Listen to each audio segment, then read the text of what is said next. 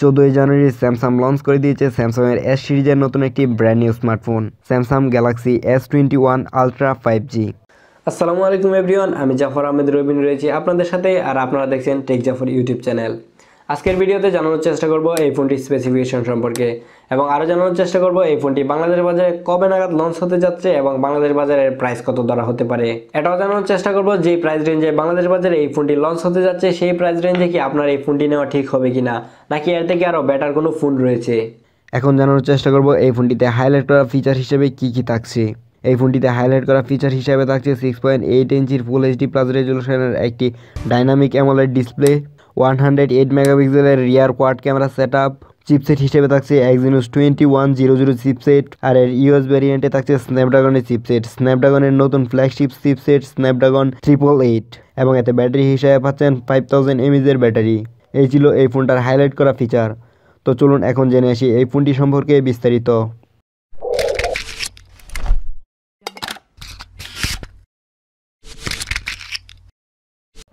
এখন কথা বলবো এই ফোনটার ডিজাইন এবং বিল্ড কোয়ালিটি নিয়ে। এই ফোনের ডিজাইনের কথা যদি বলি তাহলে স্যামসাং নোট 20 আলট্রার সাথে কিন্তু এর ডিজাইন অনেকটাই মিলে যায়, এবং ক্যামেরা পজিশনে গেলে হালকা চেঞ্জ দেখতে পেরেছি, যা দেখতে আগের থেকে অনেক বেশি সুন্দর লাগছে। কিন্তু আমার কাছে পার্সোনালি নোট 20 আলট্রাটাকেই এর থেকে বেশি সুন্দর লাগে। এবং এর বিল্ড কোয়ালিটির কথা যদি বলি তাহলে বলবো যে স্যামসাংয়ের ফ্ল্যাগশিপ ফোন যেহেতু এর বিল্ড কোয়ালিটি অনেক বেশি ভালো হতে যাচ্ছে। এই ফোনটি সম্পূর্ণ গ্লাস বডির একটি ফোন। এই ফোনটির ফ্রন্টে গ্লাস হিসেবে ইউজ করা হয়েছে গরিলা গ্লাস ভিক্টর, এবং এই ফোনটির ব্যাকে ইউজ করা হয়েছে গ্লাস, কিন্তু ব্যাকে কোন ধরনের গ্লাস ইউজ করা হয়েছে সেটা এখনও স্যামসাং বলেনি। এবং এই ফোনটির ফ্রেম হিসেবে পাচ্ছেন অ্যালুমিনিয়ামের ফ্রেম। এই ফোনটির ওয়েট হচ্ছে 227 গ্রাম।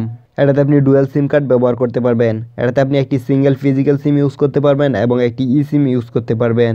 এখন কথা বলবো এই ফোনটার ডিসপ্লে নিয়ে। এই ফোনটাতে ডিসপ্লে হিসেবে পাচ্ছেন 6.8 ইঞ্চির একটি ডাইনামিক অ্যামোলেড 2x ডিসপ্লে। এই ডিসপ্লেটি ওলেড হওয়া সত্ত্বেও এতে পাচ্ছেন আপনি 120 হার্জের হায়ার রিফ্রেশ রেট। এই ডিসপ্লেটিতে থাকছে HDR10+-এর সাপোর্ট। এই ডিসপ্লেটির ম্যাক্সিমাম ব্রাইটনেস 1500 নিটস। এতে থাকছে 515 ppi ডেন্সিটি। তাহলে বোঝা যাচ্ছে এই ফোনের ডিসপ্লে নিয়ে কোনো অবস্থাতেই কোনো কমপ্লেন করা যাবে না, কারণ স্যামসাংয়ের ডিসপ্লে মানে এক কথাই অসাধারণ। এখন কথা বলবো এই ফোনটার পারফরমেন্স নিয়ে। যেহেতু এই ফোনের পারফরমেন্স নিয়ে কথা বলবো তাহলে এই জায়গায় একটি কথা বলে রাখা ভালো যে এই ফোনটি কিন্তু দুটি ভেরিয়েন্টে পাওয়া যায়। একটা হচ্ছে ইন্টারন্যাশনাল ভেরিয়েন্ট আর একটা হচ্ছে ইউএস ভেরিয়েন্ট। আপনি যদি ইন্টারন্যাশনাল ভেরিয়েন্ট কিনেন তাহলে আপনি এখানে পাবেন Exynos চিপসেট, আর যদি আপনি ইউএস ভেরিয়েন্ট কিনেন সেখানে পাবেন কোয়ালকম স্ন্যাপড্রাগনের চিপসেট। এবং আপনি যদি ইন্টারন্যাশনাল ভেরিয়েন্ট কিনেন তাহলে এখানে আপনি চিপসেট হিসেবে পাচ্ছেন Exynos 2100 একটি 5 ন্যানোমিটার আর্কিটেকচারের চিপসেট। 2100 চিপসেটটি রয়েছে। এই চিপসেটটি কিন্তু Exynos-এর পক্ষ থেকে সর্বপ্রথম 5 ন্যানোমিটার আর্কিটেকচারের একটি চিপসেট। তাহলে আর পারফরমেন্স নিয়ে এখন কোনো কিছুই বলা যাচ্ছে না। এই ফোনটা যখন রিভিউরার হাতে চলে যাবে, যখন রিভিউ করবে ফোনটা হাতে নিয়ে, তখনই কিছুদিন ইউজ করার পর বোঝা যাবে যে এই ফোনটার পারফরমেন্স আসলে কতটুকু ভালো হবে। আর যারা ইউএস ভেরিয়েন্ট কিনবেন সেখানে আপনি পাবেন কোয়ালকম স্ন্যাপড্রাগন 888 একটি 5 ন্যানোমিটার আর্কিটেকচারের চিপসেট। এবং স্ন্যাপড্রাগনের এই চিপসেটটাও কিন্তু একদমই নতুন একটি চিপসেট। এর আগে আমরা দেখেছি এই চিপসেটটি শুধুমাত্র কিন্তু Mi 11-এই ব্যবহার করা হয়েছে। এর আগে কোনো ফোনে এই চিপসেটটি ব্যবহার করা হয়নি। আর এখানে আপনি ইন্টারন্যাশনাল ভেরিয়েন্টে জিপিইউ হিসেবে পাচ্ছেন Mali G78MP14। ইউএস ভেরিয়েন্টে আপনি জিপিইউ হিসেবে পাচ্ছেন Adreno 660। এই ফোনটিতে আপনি সফটওয়্যার হিসেবে পাচ্ছেন out of the box Android 11। টপে থাকবে One UI 3.1। এটাতে স্টোরেজ টাইপ হিসেবে থাকছে UFS 3.1। এখন কথা বলা যাক এই ফোনটার রিয়ার ক্যামেরা নিয়ে।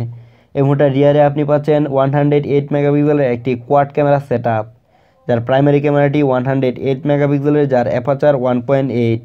এর সেকেন্ডে পাচ্ছেন একটি 10 মেগাপিক্সেলের পেরিস্কোপি টেলিফোটো জুম লেন্স। এটা দিয়ে আপনি সর্বোচ্চ 10x অপটিক্যাল জুম করতে পারবেন, এবং এর অ্যাপারচার হচ্ছে 4.9। এবং থার্ডে আবারও পাচ্ছেন একটি 10 মেগাপিক্সেলের টেলিফোটো জুম লেন্স। এটা দিয়ে আপনি সর্বোচ্চ 3x অপটিক্যাল জুম করতে পারবেন, এবং এর অ্যাপারচার 2.4। এবং ফোর্থে পাচ্ছেন একটি 12 মেগাপিক্সেলের আলট্রা ওয়াইড ক্যামেরা, যার অ্যাপারচার 2.2। এখন কথা বলা যাক এই ফোনটার ফ্রন্ট ক্যামেরা নিয়ে। এই ফোনটার ফ্রন্টে ইউজ করা হয়েছে 14 মেগাপিক্সেলের একটি ক্যামেরা, যার অ্যাপারচার 2.2। এটা দিয়ে সর্বোচ্চ 4K-তে 30 fps অথবা 60 fps-এ ভিডিও রেকর্ড করতে পারবেন।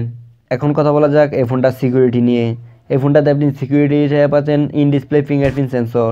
এই ফোনটিতে ব্যাটারি হিসেবে থাকছে 5000 mAh একটি বিশাল ব্যাটারি, এবং এই ব্যাটারিটাকে চার্জ করার জন্য তারা বক্সে কোনো ধরনের চার্জার দেয়নি। তারাও আইফোনের মতোই বক্স বানানো শুরু করে দিয়েছে। বক্সের মধ্যে কোনো ধরনের চার্জার এবং ইয়ারফোন আপনি কোনো কিছুই পাবেন না। যার জন্য আপনাকে আলাদাভাবে বাহির থেকে একটি চার্জার কিনে চার্জ করতে হবে। এবং এই ফোনটিতে আপনি আরও পাচ্ছেন ব্লুটুথ 5.0 জিপিএস NFC FM রেডিওর সুবিধা।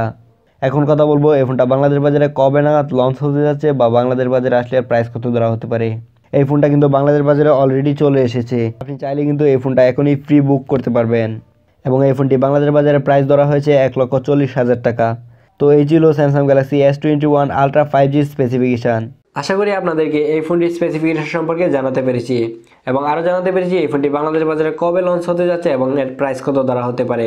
তো এই ছিল আজকের এই ভিডিও স্পেসিফিকেশন রিভিউ। আশা করি আপনার কাছে স্পেসিফিকেশন রিভিউটা অনেক বেশি ভালো লেগেছে। যদি আপনার কাছে ভিডিওটা ভালো লাগে তাহলে ভিডিওটিতে একটি লাইক দিতে পারেন, কমেন্ট করে জানাতে পারেন ভিডিওটি সম্পর্কে এবং আপনার মূল্যবান মতামত অবশ্যই কমেন্ট বক্সে দিয়ে যাবেন। তো আজকের মতো এখানেই বিদায় নিচ্ছি, আবারও দেখা হবে নতুন কোনো ভিডিওতে। সেই পর্যন্ত ভালো থাকুন, সুস্থ থাকুন, আল্লাহ হাফেজ।